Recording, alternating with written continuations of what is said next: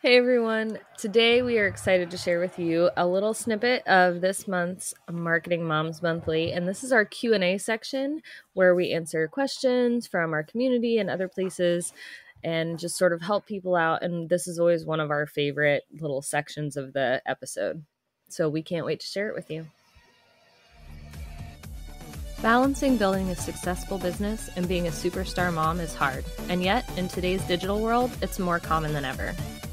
The question becomes, how do we successfully grow a business and children at the same time? Join us for a candid conversation as we share our insights into marketing and motherhood.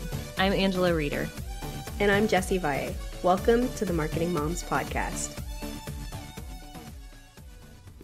Hey y'all, Jessie here. So I'm here editing this episode, and I wanted to interject and say that we answered 10 Q&A questions, and it went an entire hour. So this podcast is typically not that long of episodes. So I'm actually going to cut down on the questions that we share here. But if you're interested in this full section and of course the full private podcast episode, be sure to check out Marketing Moms Monthly at marketingmomsmonthly.com. But anyway, I really hope you enjoy this. Entrepreneurship questions, momming questions, entrepreneurship while momming questions, all the things. It was really, really fun, and we hope you enjoy. Okay, Angela, number one, what do you do with clients who want meetings all the time? Okay, so I actually get these a lot because my clients tend to be a little older, and when you're doing something bigger like building a website, people want to be a little more hands-on. So what I do typically going into things is I set up the expectation that they can have X number of calls per whatever time. So one call a week, one call every other week, one call a month type thing. I give them my scheduler, and my scheduler has blocked out specific times that I take calls. Like I only take calls on Tuesday, Wednesday, Thursday from this time to this time. So that's already in the scheduler. When they go to schedule, they're already limited to those times that I've set, and they're allowed however many calls. A lot of this has to do with boundaries, and nobody likes hearing that word. Nobody likes setting boundaries. Nobody likes holding boundaries. Nobody likes when other people's boundaries get in their way.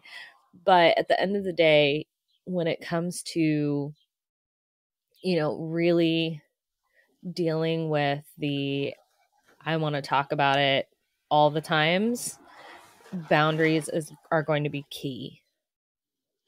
Okay, so do you set those boundaries up ahead of time, and what happens if you don't? Well, if you don't, then it involves a lot of awkward conversations, and you have to really kind of enforce those boundaries. I did not used to. I will say, I did not used to set those boundaries ahead of time, but I have discovered that setting them ahead of time makes things a heck of a lot easier. So yes, when I bring on a client, I give them a little welcome packet, and part of that packet is, here's my normal business hours.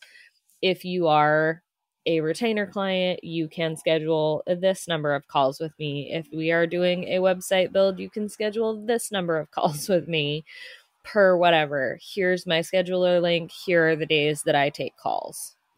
Now, that's not to say that I haven't ever bent that. If I do have a client that really needs a call right away, or those days don't work, I am accommodating as much as I can.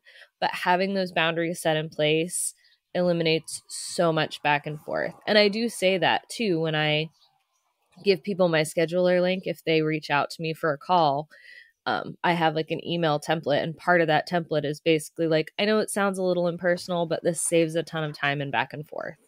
Yeah. Okay. I like it. Okay. So let's follow up a bit with kind of a momming side. Yes. So here's the other thing about, the Q&As. I love that we tackle both the momming and the business, because that is our life. It's both. Okay, so following up, what do you do, not just with a client that wants meetings all the time, but how do you deal with extended family, namely grandparents, that feel like they need one-to-one time with your kids each week and that you need to set that up? Ooh. Um, well, there's a couple of options. One could be just to have a standing play date. Like every Wednesday, you can have the kids, whatever. Mm-hmm. And that makes it easier for you because you can sort of plan your week and your work around not having the kids that specific day. It makes it Mm-hmm. a little easier for them to plan. So you can kind of spin it like that. Like if we just know you have the kids every Wednesday or Thursday or whatever, then, you can do whatever. So that would be my kind of first recommendation, is just to kind of front load that planning, then get it Yeah. out of the way. But if it's something where your schedules change every week, different things like that, I would definitely try to have that conversation and say, like, if you want the kids, you're going to have to let me know what works for you, because I can't read your mind. I don't know your schedule. And I have a lot on my plate, and doesn't matter if you have one kid or six kids. Like, you have a lot on your plate if you're a mom, especially if you're a mom running business. Like, I have a lot on my plate. My schedule runs tight, and I'm gonna need your help with this if this is something you want. Yeah. I like that idea of working together versus against each other, Mm-hmm. right? Like being like, we're in this together, let's make it happen because it's what we both want, which is my kids to be able to spend time with their extended family. Um, but it doesn't have to be weekly, it could also be like Right. bi-weekly, like every other Sure. Friday or every other Wednesday afternoon, right? Like if you Yeah. set the boundaries not just of the day, but the amount of time. Mm-hmm. I think that it's kind of like when you explained the whole slushy day every month. Yes. Your kids know it's coming, they can look forward to it, and then they're not pestering you the rest of the time. And I think it Yes. might be so this question that came from someone, I feel like they are feeling a little resentful Mm-hmm. because it's just popping up over and over and over and over. But if Yeah. you have that plan, then grandma or whoever will know and look forward to that one day because she knows she hasn't, instead of like, when can I take your kids? When can I take your kids? When can I Right. take When can I have the your kid? kids? Yes. Yeah. Yeah. I think communication is really big for that. And it's hard. It's hard to have those conversations. It's hard to have conversations with clients. It's hard to have conversations with extended family. Mhm. It's not to say that it's easy or that there's like a magic solution, but in my experience, it is so much easier to have those conversations up front and to Mhm. set those expectations and to be very clear that, like, I'm not trying to keep you from seeing your kids. Like, I'm trying to Right. work with you so that you can have the grandkids Mhm. as much as you want, or as much as we can fit in our schedule, or however you want to phrase it, Right. and in a way that works for you and for us and for them. Because when you have kids, whatever age they are, I mean, the older kids are a little better, but little kids, they like looking forward to going to grandparents' house, but Mhm. they're not always quite so great about, surprise, you're going to grandma's house. Mhm. Like, you can tell them a Yeah. day or two before, they can get excited about it. But if you just wake them up from nap and be like, we're going to grandma's, like, that can be a little disconcerting for some kids. So I would definitely try to spin it in, we're working on this together to do what we can so that everybody gets what they want type thing. Yeah. I like it. All right. Number 2. I don't currently have a product. I'm not a coach. I don't have a course. Have I put the cart before the horse? Is affiliate marketing my immediate future?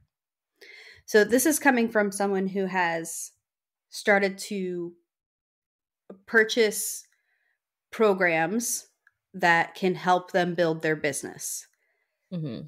But they're over here like, wait a minute, should I have not done that because I don't actually have anything to sell? Is affiliate marketing my only option? And one of my things is like, why ask this question if you were okay with affiliate marketing? Yeah. Yeah. I think that So, sort of indicates that maybe that's not the route they want to take. exactly. So it's kind of like, is this the only thing I can do? And if we go down that route, the answer is no. I would venture to say that even if you don't have a product, you're not a coach, you don't have a course, it's okay. You don't have to have a big website, or like, all you Mm-hmm. have to do is have to have a way to take money. Yeah. And that could be as simple as having a PayPal account and giving them a pay me link. Yeah. Like, if that's how you have to start, that's how you have to start. It's totally fine. Yeah. And if you're over here like, well, I don't know what to sell, I don't know who to sell to, just start solving problems Yeah. that you know how to solve. Yeah. It's like And saying you can't be a tech VA if you only know like a little bit of tech. That's right. okay. You can Yeah. help them with the tech that you know how to do, and then continue learning and build it up. No one's perfect, but as long as you know how to solve the problem and you know more than the person you're helping, that's enough. Yeah. And be open, be willing to explore options, especially if you've already invested in programs to help you Mhm. build a business. You clearly this is something you want to do, Yep. right? So maybe yeah, maybe you put the cart before the horse a little bit Mhm. by getting programs to help you build a business you don't have. That's fine. They're still going to be there. Most of those programs have at least a certain amount of access. You get access for, they say Yeah, like a lifetime, but free it's, trial or something. whatever. Yeah. Um so most of those have that. You can get started and then you can go to those programs and you can use them to build. Mhm. So it's not a complete, and take it from someone who has spent a decade collecting programs. I hopped into my Teachable account the other day and I didn't remember why I was in some of the schools that showed up. I was like, did I buy something? Did I get something free from there or did I buy something? What? So Or did you help them as a client? right, or were they a client? Yes, exactly. Like so so you're in good company to start with. Mhm. Secondly, be open to exploring options. Like Jesse said, if you are wanting to be a tech VA and you only know a little tech, help with what you can help with. And then pay attention to what you enjoy. Pay attention to the types of clients you enjoy or the services that you like to provide. If you like making, if you discover, I really like making PDFs, you can make a business out of making and selling Mhm. PDFs. I've seen people do it. Mhm. And it's, I know I've talked a little bit about previously my kind of winding journey to building Yeah. websites, but I started out drop shipping. Like I Mhm. ran a drop shipping business. I still have the business for it. I just keep it open because like I ran a drop shipping business and then I did affiliate marketing and then I did blogging, which went along with the affiliate marketing, which to go to that, if you're going to do affiliate marketing, you're going to need a lot of followers quickly. Mhm. So if And a lot of social media, visibility and yeah, if social media visibility and blogging are not your thing, then that's probably not the best route for you to take. well, and Um, that's the other thing is like people are like, "Oh, is affiliate marketing all I can do?" Well, this is that's the thing. It's like affiliate marketing is also marketing, and it's also a lot yeah, of work. So if you're going to put a lot of work into something, let's make sure it's the business you want.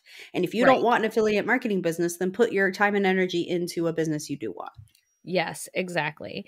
And the affiliate marketing and all of that is actually how I discovered VA work because I liked putting together the social media posts and putting them out there better than I liked actually doing the affiliate marketing.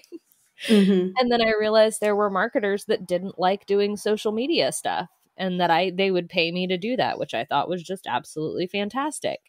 Exactly. So it's, if you pay attention to the things you enjoy as you're trying things, as you're helping people, it can really help influence which way your business is going to go and help you find something that you enjoy, that you're good at, that people will pay you for.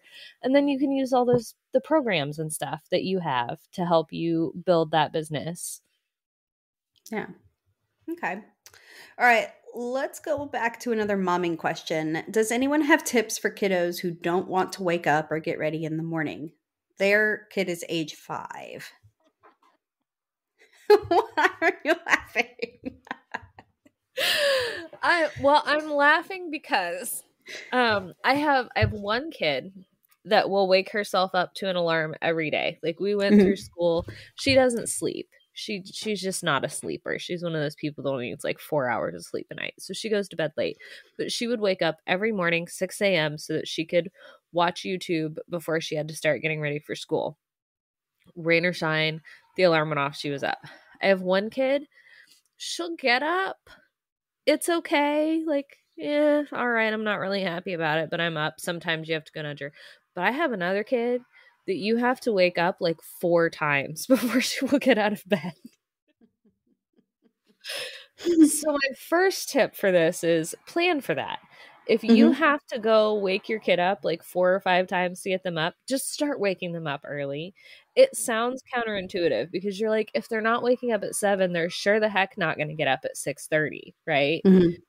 But if you can start at 6:30, you can probably have them out of bed by 7. Mhm. Yeah. The other thing is, and I've realized I've always known about myself that I don't like to be rushed. And I'm actually seeing that in my daughter now too. Mhm.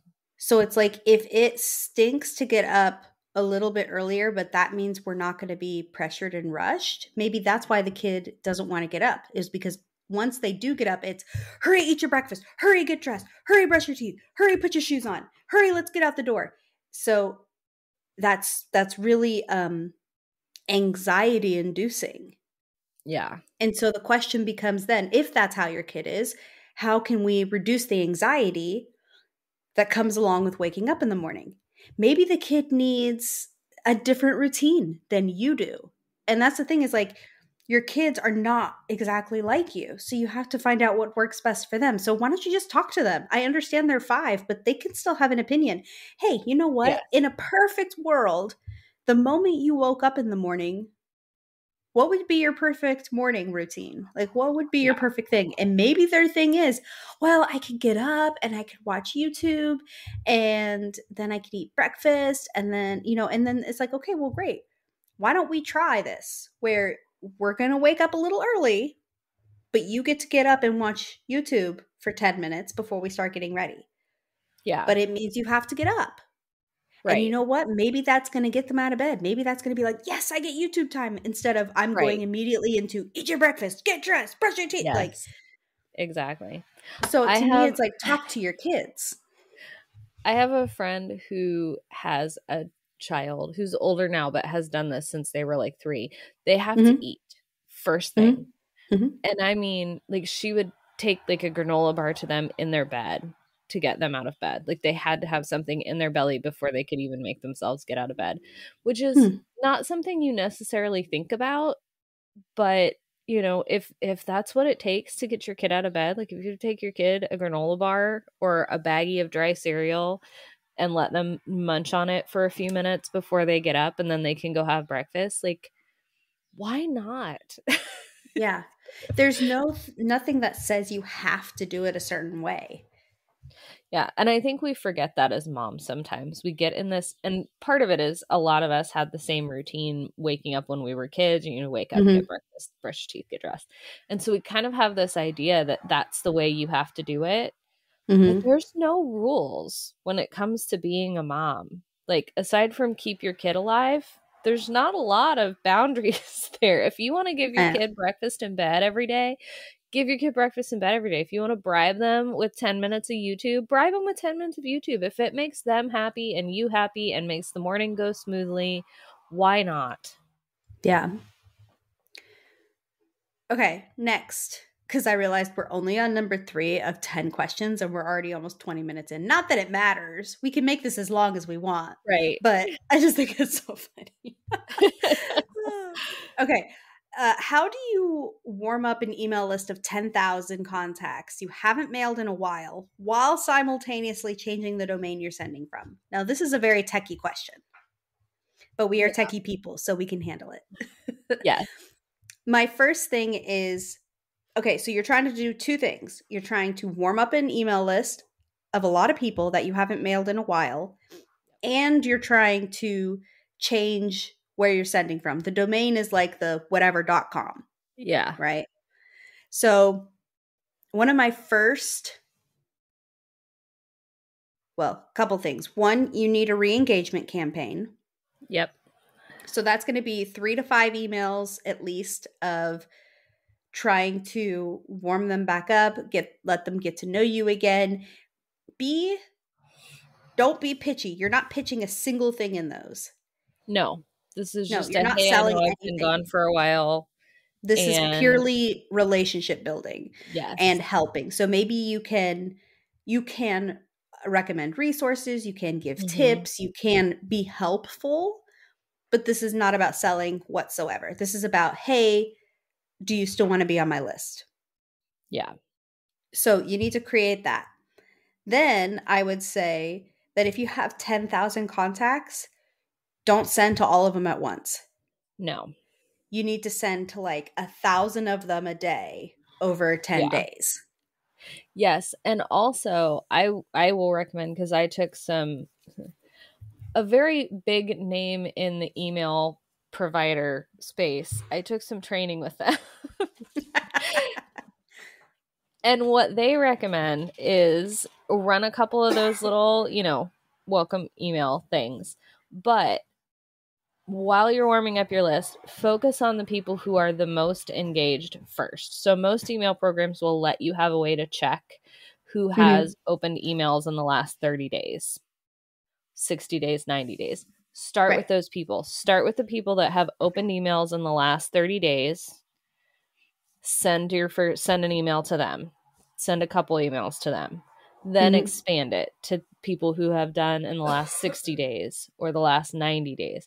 That way, you're starting by focusing on the people who are more likely to open your emails. Which And is going to as help they your open your reputation. emails, it will help your reputation with the inbox peoples, the Googles, the Yahoos, the Mm-hmm. whatevers, so that you're Yep. less likely to end up in spam when you send to those people who haven't opened as many of your things or opened or engaged recently. Yep. That's a really good point. But if you are trying to warm up a list that hasn't been mailed to in like 6 months, then obviously you have to Yeah, expand that. But you're right. right. Like, let's still focus on the people who are most likely to engage, Mm-hmm. because they're the ones that are going to help your email reputation the best. And by that, I mean you're less likely to end up in spam or be Right. marked as spam. Yeah. Yeah. And that's And another. then, well, I was just going to say, when you're done, be sure to purge the emails Yes.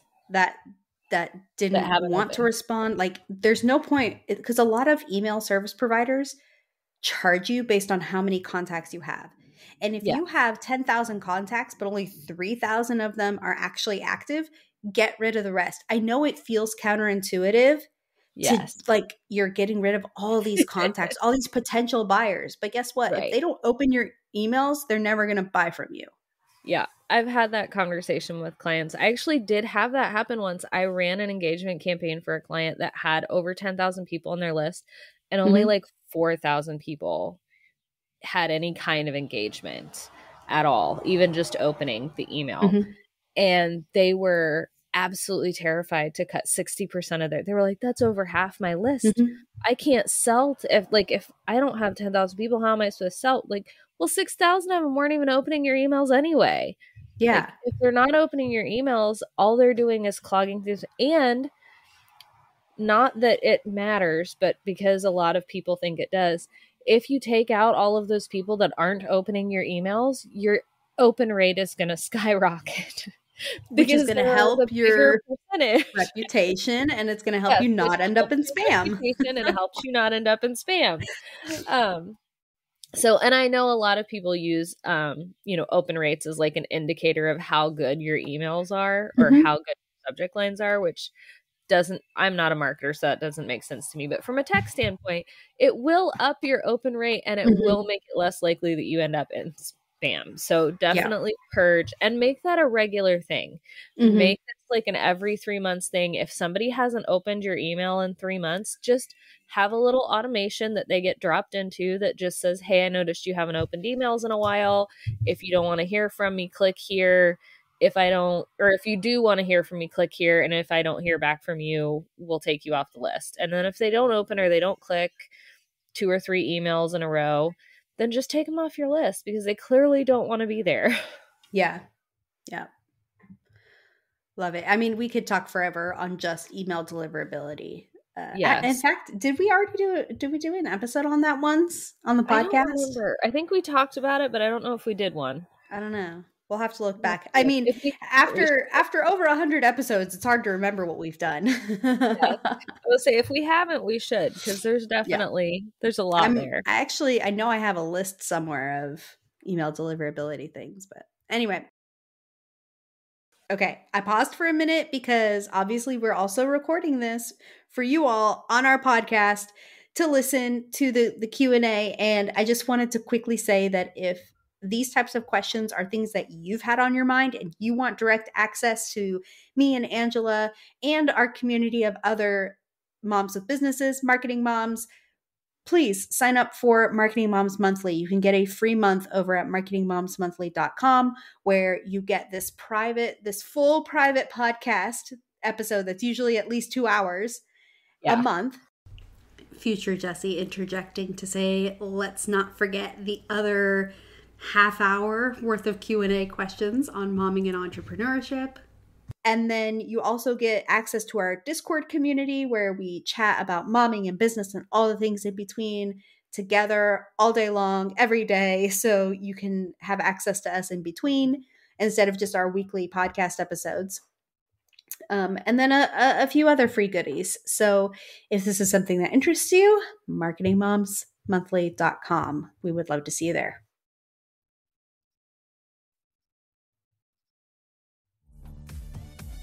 Thank you for joining us today. We're so honored this is where you chose to spend your time. If this episode helped you in some way, please share it with another mom who needs to hear it. We're in this together. And if you're ready for next steps, free goodies, and more, head over to marketingmomspodcast.com. We'll see you next week.